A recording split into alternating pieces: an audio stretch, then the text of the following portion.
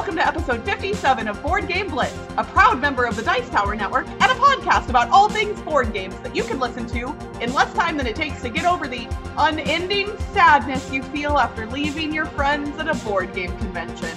Board Game Blitz is sponsored by Gray Fox Games. This week, we're talking all about our experience at Dice Tower Con, including some of the games we played and some of the other shenanigans we got into. So if you're not interested in hearing about our con experience, this episode might not be your favorite. But now, here are your hosts, Ambie and Crystal. We recently had a contest, and it is over now, but the winner is Mike Risley from Woohoo! Twitter. One of the games he likes that was on Crystal's top 100 list is Near and Far. And he just got a copy of Amber Minds, which he tweeted to us. So that's cool. And Mike is a friend of the show, so we were really happy when the random number generator pulled his name out of the hat.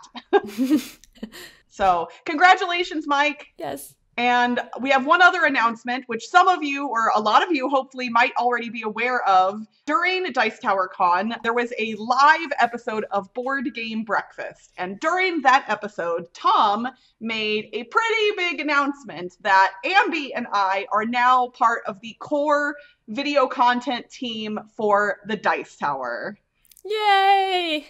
Which is really exciting, and it's a secret that we've been sitting on for at least a couple of months now. Yeah, a couple months, I think. And I am not a good secret keeper, so it was kind of slowly killing me inside to not be able to tell everybody. But we're very excited. Basically, what this means for any of you who watch our YouTube channel is almost all of the video content we produce going forward is going to be on the Dice Tower's YouTube channel. Mm-hmm. Most of the video content will be pushed out through there, but there are no changes coming for the podcast. We still own the podcast, and nothing is changing here. So if you are just a person who listens to the podcast, this change means absolutely nothing for you, which I imagine is a good thing, I hope.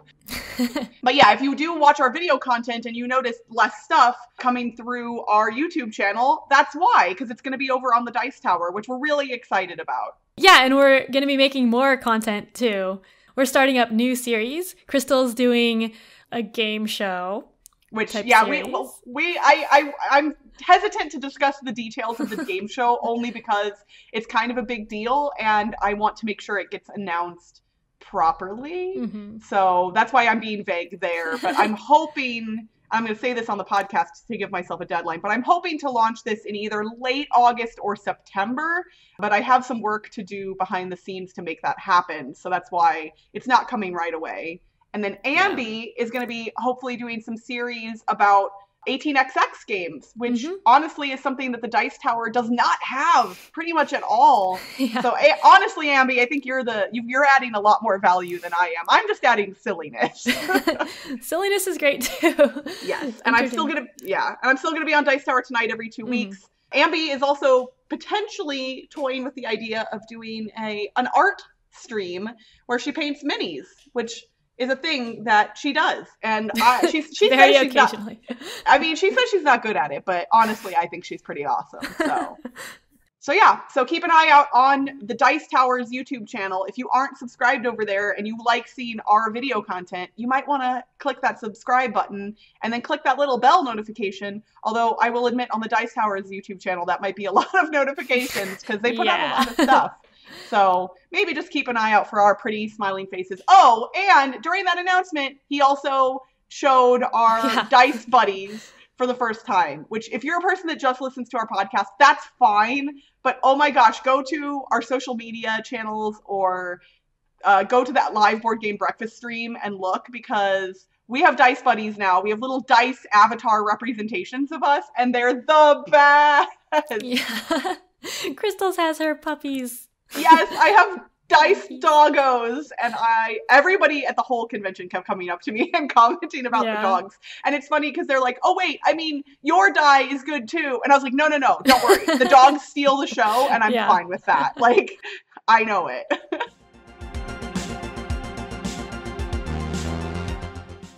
So if you are keeping an eye on the Dice Tower's YouTube channel, you will already have seen or will be seeing soon a vlog from Ambie and I about our experience at Dice Tower Con. And that will include some of the games we played, but we didn't get to fit in a lot of the stuff we played into that vlog. So we're going to discuss some of those games now. We might actually do a little bit of crossover too, because Ambie and I played a couple of big games together.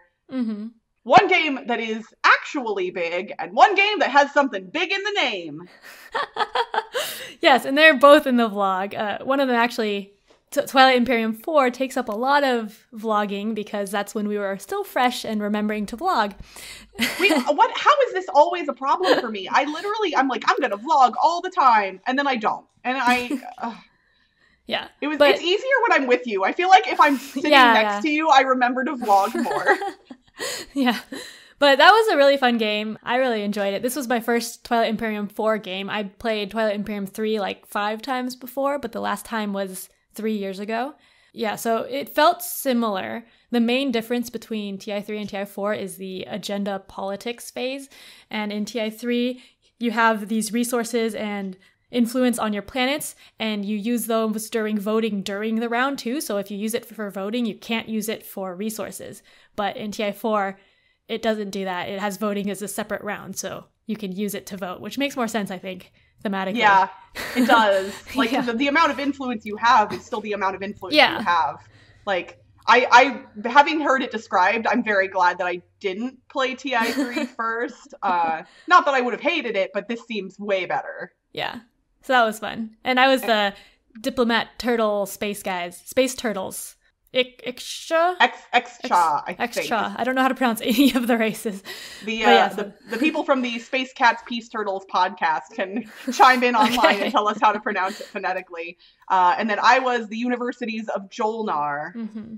And we had a 6-player game. We were also playing with Sam Healy and Roy Cannaday. And then Ambie's husband, Toby, played with us. And the person who won the Jack Vassal Memorial Fund auction for this game, Nick Baker, was playing with us as well.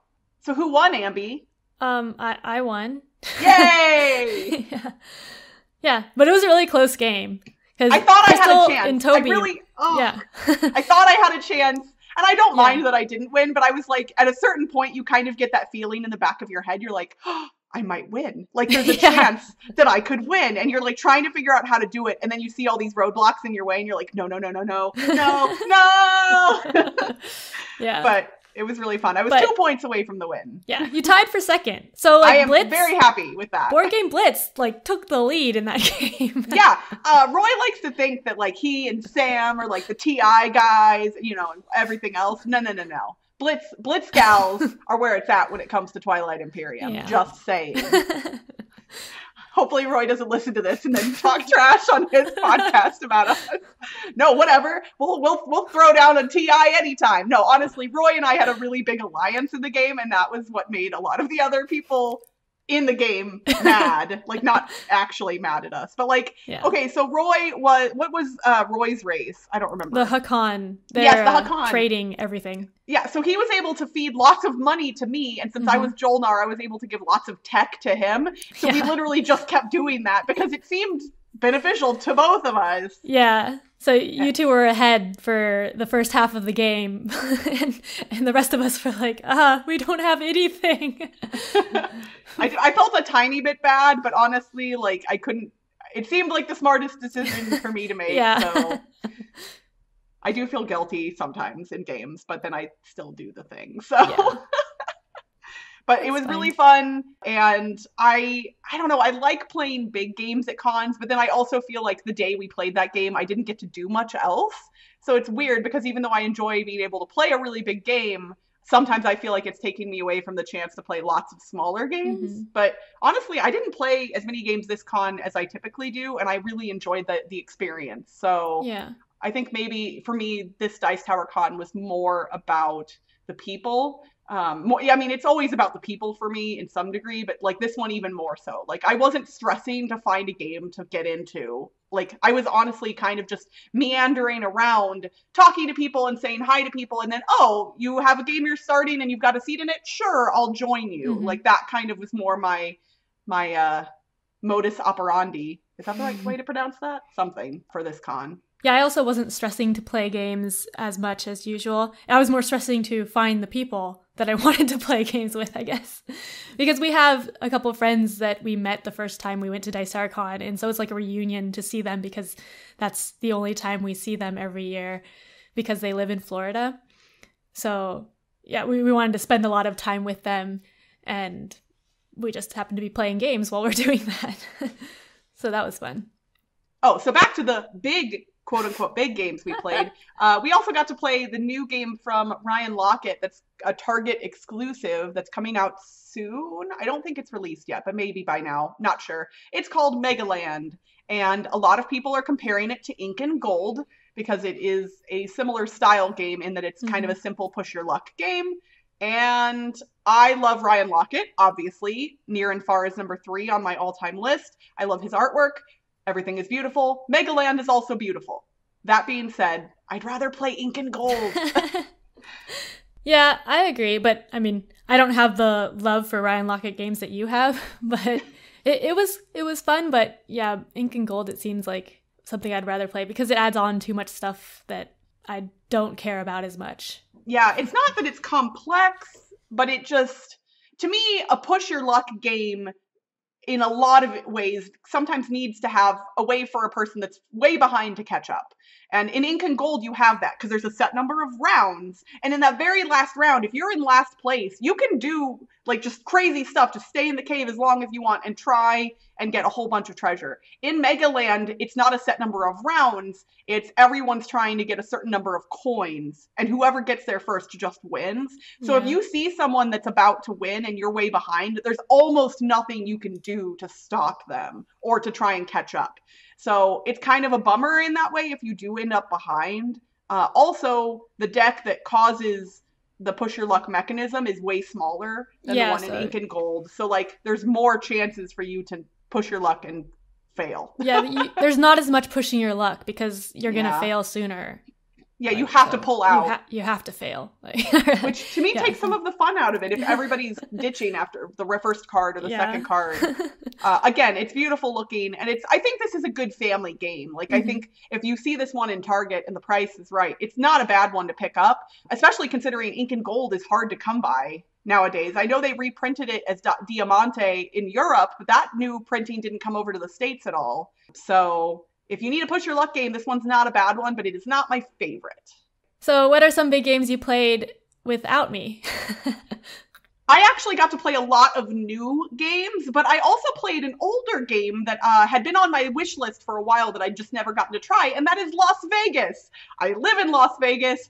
I like Vegas Showdown, which was on my top 100 list, and everyone commented like, oh, I figured you'd like Las Vegas more. And I had to say, maybe, but I've never played it. Spoiler alert, I do. Las Vegas is wonderful. I like dice rolling. I knew it had dice in it. I don't know why I didn't play this one sooner. But Dave Luza kindly taught this game to me, and there was a couple who sat down and played with us who were just absolutely lovely. And I am not remembering their names off the top of my head because I'm the worst. But we had a really fun time with it. And now I'm like, oh man, now I got to buy Las Vegas because I live here and it's a fun game and I liked it.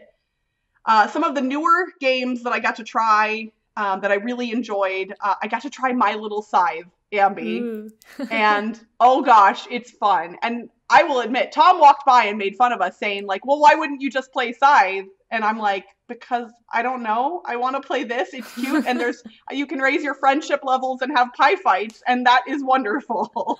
Admittedly, I've still never played Scythe. And now that I've played My Little Scythe, I'm actually more interested to play Scythe because I know it's way more mechanically complex. But assuming that it has the same framework, I think I might actually like Scythe. So speaking of kids games, I played Magic Maze Kids. Oh, okay. See, I didn't even know they were coming out with a new version of this. Yeah. So it is for kids, not one of those games that's fun for adults because it is really easy. You just move your guys to pick up pieces and then you put them in a pot. And then once you have all the pieces, you stir it together and then pour it on this frog card and he turns into a prince. But it's really easy for adults because you can also talk to each other. But I can see how it'd be really cute and fun for kids because of the physical aspect of it's like a toy, right? You pick up ingredients and put them in a pot. That's all part that's not really part of the game, but like a fun thing outside of it, I guess. But yeah, so that was like less than a minute game. And I also played some older games that are new to me. So one was Antiquity, which is a couple hour game, I think.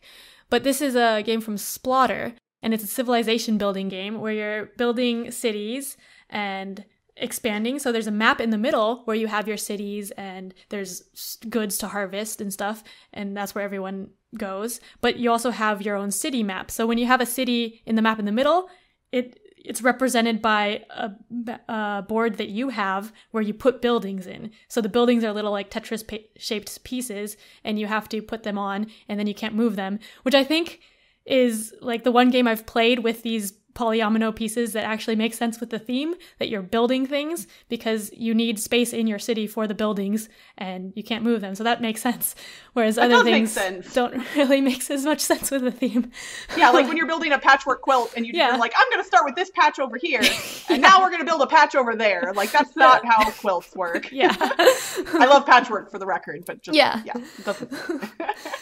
But yeah, so that was interesting. And then another interesting thing about the game is there's pollution whenever you harvest stuff. And your cities also produce pollution. And there are these little chits that go on the board. So there's a lot of chits to keep track of, which is kind of annoying. But it looked really cool at the end because everyone's producing so much pollution because that's how people are. Because that's how people are. Yeah. So there's pollution everywhere. But yeah, that was a fun game, Antiquity. So a couple other games that I got to try. I actually got to try the new Oregon Trail board game. And I know some of you are like, oh, that card game that's at Target that's really horrible? No, not that one. But this one is also going to come out at Target from the same company that produced the horrible card game. This one is not horrible. It's designed by Daryl Andrews, who you may know from designing games like Sagrada. And it's a board game, not a card game, and it is actually quite fun. Daryl got to teach it to me and a couple other people, and it doesn't come out until Gen Con, so it's not out yet. But I really enjoyed it. If you liked the Oregon Trail video game as a kid and you were hoping for a board game that actually kind of captured the feel of the video game and wasn't crummy, this is what you were looking for, basically. So that was good. I also got to try a roll and write game that I had heard a lot about from people, but it's only published overseas in Japan, and it's called Let's Make a Bus Route. And so many people had been talking about this game, and I had seen it for sale online for people who were willing to like ship it in, but it was like $60, and I was like, I don't know, I don't want to pay $60 for a game that I've never played. And now I've played it, and now I kind of want to pay $60 for it because it's so fun. It's interesting because most roll and write games, you're doing things on your own sheet. In Let's Make a Bus Route, you have you do have a sheet in front of you that you're marking things off on, but then there's also a community board that is the streets of whatever city it is, and I'm forgetting which city it is now, so I don't want to say wrong. But everybody has their own different colored marker, and you're drawing your bus route around the city streets. And if you ever go on the same street as another person, you can do that, but there's traffic, and you have to take a penalty for it. And you're trying to pick up tourists and drop them at tourist locations, and pick up commuters and drop them off at bus stops, and also a couple other things. But oh my gosh, it was so much fun. And I'm mad that it's so expensive and that nobody's published it in the United States. I've heard rumors that the publisher in Japan doesn't want to license it out to someone else. I don't know if that's true, but I hope it's not. I hope that there is an American publisher that's going to be able to grab this game up and publish it over here because it's so much fun and I loved it so much. Yeah, I saw a lot of people with copies of that. So they were selling it at Meeple Source, the one that makes those cool, like, fun Meeple upgrade kits. They had brought in some copies of it. And of course, as soon as I played it, I was like, Meeple Source has it? And they're like, no, they just sold out. And I'm like, oh, darn it. Although it was still probably expensive, and I did not have a lot of room in my luggage because of things like unicorn poop. So, which I'm not even going to explain the context of. It's in the vlog. Oh yeah, there you go. It's in the vlog. If you want to know about unicorn poop, it's in the vlog. But yeah, speaking of things that we acquired at the convention, the one game that we bought new is Decrypto. So Toby actually played this without me when I was possibly at karaoke night or something. But then he played it. He told me that it's really great and we have to buy it. So we bought it and then we played it more. And it's a word game, a team word game. So in the similar family of code names or crosstalk. Each team has 4 words and they know their own words, but not the other team's words. And they're giving clues at the same time to their team and the other team. So the other team only sees the clues. And then eventually they see a lot of clues that match up to the words. So the other team is trying to figure out which clues match with each other. And your team knows the words where they match. So you want to give clues that match your word, but don't match the other clues that you've already given, which is interesting. It was a game that I didn't really understand until I played it. And it was really fun. And we played it like 10 or 11 times at the convention. So I think that was a good purchase for us. Yeah, this one has been a big hit with my game group in the past few months. Although admittedly, some people in my game group like to cheat when they give clues in this game. For instance, someone texted me while I was gone, they played it. And you have to give clues that relate to the meaning of the word, not like pieces of it. Yeah, and like, for an example, like somebody, I guess, gave the clue penny when the word was centaur. And that's not a legal clue because cent is in the word centaur. Oh, okay. But that's, it doesn't have to do with... Right. So that's the thing. It's as you as the other team would never be able to connect the dots there, and that's why that's not a legal clue. And my game group loves to cheat at this game, and I, for whatever reason, I'm like the decrypto police. I'm like, no, that's not allowed. I'm horrible. They probably will never play this game with me, but I'm just like, that is not allowed. Another older game I got to play is 1830. So I've played this game before a lot, but Mandy from the Dice Tower podcast wanted to learn. And so yeah, she had never played an 18XX game before, right? Yeah, this was her first 18XX game. So Toby and I, mainly Toby, taught her how to play, and we had a good learning game. There was also Troy, who's another person on Twitter who wanted to learn. So it was a 4-player game, and we were teaching 2 people. And they both had a lot of fun. And I think Mandy might talk about it on the Dice Tower podcast, because apparently she was raving about the game, because multiple people came up to us afterwards saying that Mandy was talking about it. So that's exciting.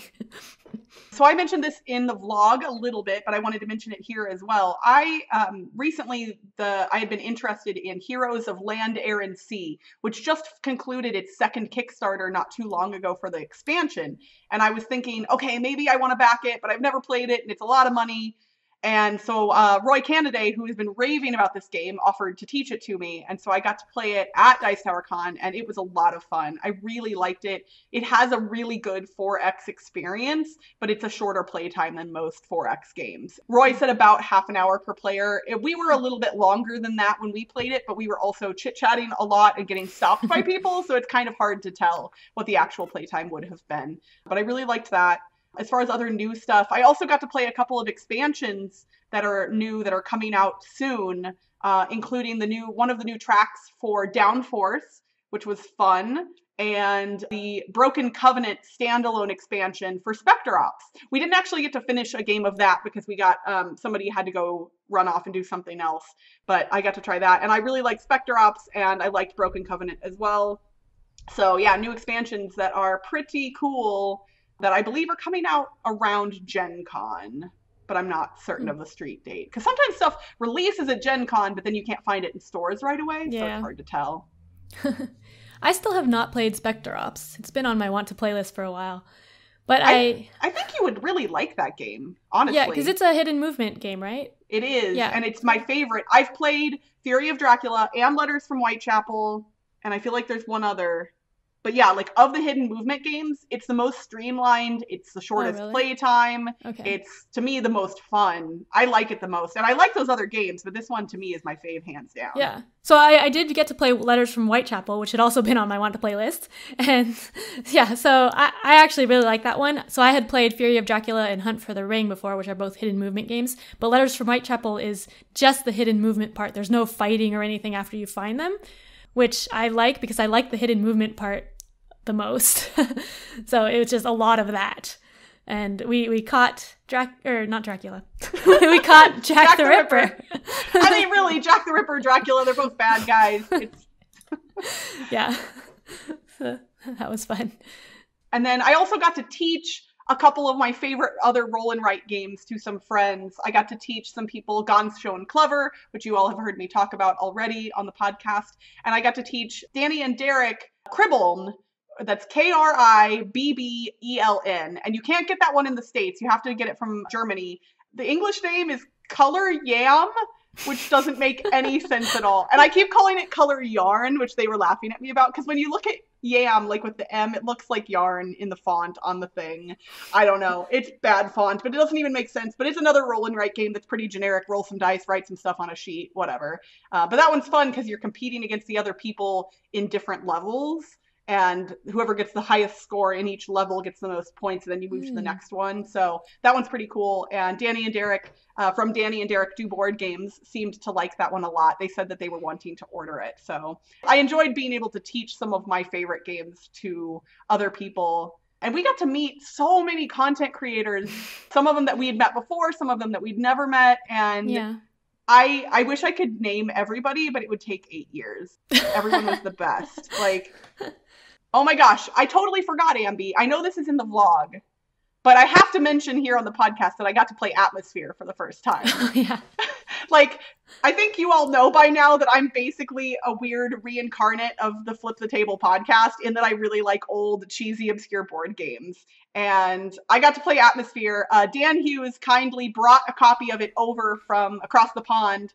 And me, Dave Luza, Brad and Amanda Skaggs, Molly Malcolm, and Robert Geislinger played a 6-player game of Atmosphere. We went into like this kind of secret hidden room that Molly had access to since she helps run the convention. And we turned the lights down. Like we actually turned the lights down and then played in kind of a dark room. And if you're not familiar, it's a VCR-based board game where there's a person yelling at you basically the whole game and calling you maggots and making you do things, and it's really funny, and it's in the vlog. And I also have a video on my Facebook page, which you can view even if you're not my Facebook friend, because it's public.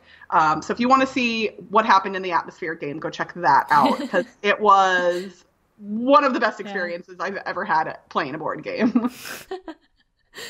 Yeah, and there are also a lot of other non-board gaming things we did that if we talked about it all, it would take hours, but We had a karaoke night, which was really fun. Karaoke night was amazing. Yes. I kind of organized it thinking, oh, maybe a couple people will be interested, and a lot of people wanted to come. I felt bad because at some point more people kept coming up to me and being like, oh, can I come? And I was like, I don't know. I'm running out of room in the room, and I don't. So it was funny. But I think we fit almost everybody in who wanted to come that was available. Yeah. So that was a lot of fun. I love karaoke. We also had a Blitz listener meetup that we did with Epic Gaming Night and Late to the Table and Danny and Derek. And we played Pogs. And we Strike. Played Strike, a lot of Strike. And we played a game called Call of the Wild, which is an indie game where you have to make animal noises and try and find your mate of the same animal, but sometimes people will be making the noise of the animal that's the predator for you, and so then they can take your card. It's hard to describe, but very silly. Did that end up in the vlog as well? Yeah, some of it's in the vlog, yeah. Perfect. Then go watch this whole episode should just be, here's some things, but also go watch the vlog. Yeah. It was a lot of fun. The whole convention was great. It really was. Mm-hmm. All right. Well, there were more games that we played and more things that we did, but unfortunately, we're a 30-minute podcast, and those self-imposed restraints have now we got to wrap things up. But if you weren't at this Dice Tower Con, do not feel bad, because there are more conventions in the future, and we'll be at some of them, including BGG Con, which is happening this fall, and this is, I guess, a formal announcement that Ambie and I are both going to be on the Dice Tower cruise in January. Yay! So if you're going to be on the cruise, you can look for us there as well. And I'm super excited. That will be my second ever cruise. And I'm saying that now. Me too. I've never been on a cruise before, but I'm going on one in September. So let's hope I like it. Yeah. Hope you don't get seasick. I think I should be fine. I've been on small boats a lot in my life, on the ocean and on lakes. And I've never had issues with motion sickness, but I'm going to bring all the stuff for that just in case. And if you were at Dice Tower Con and we got to see you or say hi to you or play games with you, or we didn't get to see you, Oh my gosh, you were the best. Everybody we met was so lovely and wonderful, and I could not even begin to tell you about all the wonderful experiences. A lot of people came up to me and specifically said some very kind things about, us speaking out about inclusion and representation in the board game industry. And I think my friend Kathy saw me melt into a puddle at one point. I was so I was almost in tears out of happiness, because people were just they recognize what we're trying to do. And it's, you always hope that will be the case, but it's really, really heartwarming to hear that is actually the case. So if you came up to us and said hi, thank you from the bottom of my heart. Thank you so much. It means a great deal to me and to us. Yeah. And that's it for this week's Board Game Blitz. Visit our website, boardgameblitz.com, for video and blog content, as well as to get links to all our social media pages, including our Facebook, Twitter, Instagram, and Board Game Geek Guild. This episode was sponsored by Grey Fox Games. Make sure to keep an eye on Kickstarter, because the campaign for Run, Fight, or Die Reloaded is coming later this month. Grey Fox Games. Quality games cleverly crafted. If you're enjoying the podcast and want to show us a little love, you can become a patron for as little as $1 a month. Just head to patreon.com/boardgameblitz. Our patrons get a lot of benefits, including access to our private Slack channel where you can chat with us directly anytime. Our theme song was composed by Andrew Morrow. Technical support provided by Toby Mao. Board Game Blitz is a proud member of the Dice Tower Network. Check out the other shows in the network by visiting dicetowernetwork.com. Until next time, tell me why the next con is so far away. Tell me why we didn't get to play that game. Tell me why I never want to leave this place. I want more cons today. Bye, everyone. Bye.